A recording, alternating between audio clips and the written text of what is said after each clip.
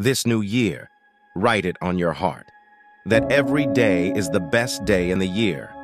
He is rich who owns the day, and no one owns the day, who allows it to be invaded with fret and anxiety. Finish every day and be done with it.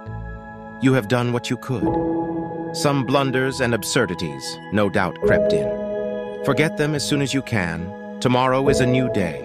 Begin it well and serenely, with too high a spirit to be cumbered with your old nonsense. This new day is too dear, with its hopes and invitations, to waste a moment on the yesterdays. Nothing great was ever achieved without enthusiasm. It is easy to live for others, everybody does. I call on you to live for yourself.